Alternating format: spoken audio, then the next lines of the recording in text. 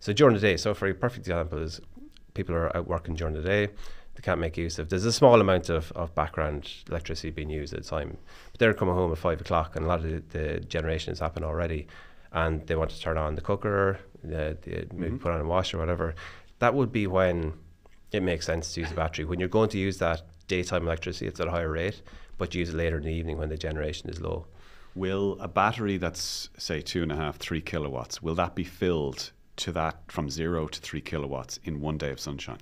And if I go home and I'm there with my family and I use the cooker, the washing machine, television, kettle, and the other stuff, will that use more than 3 kilowatts?